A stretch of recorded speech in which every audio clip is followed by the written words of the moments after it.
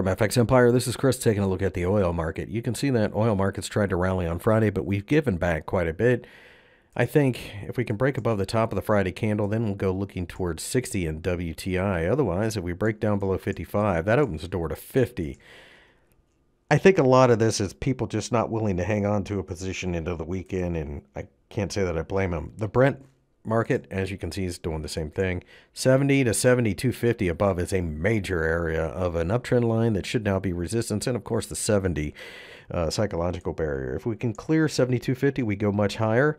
But in the meantime, I just fade rallies. I assume that it continues. 65 is support. Breaking down below there opens the door to 60.